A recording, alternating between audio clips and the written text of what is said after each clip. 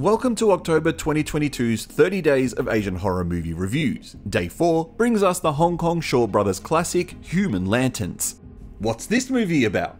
Part kung fu, part horror, this 1982 film revolves around a secret lantern crafter who plots his revenge against two rival kung fu masters in his town. One of them commissions him to create a lantern for an upcoming festival. However, a series of missing people and murders start to occur, with the two masters pointing their suspicions at each other. When the craftsman unveils his masterpiece, it becomes obvious what happens to the missing people.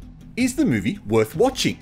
This is an absolute kung fu horror classic and stars one of the great Shaw Brothers actors of that era, Leih, who will also be featured in another film in this 30 Days of Asian Horror series. All the hallmarks of the Shaw Brothers are over this film, from the exciting kung fu scenes to the schlocky horror and usual sexploitation elements. There is a simple yet interesting storyline to follow in this film.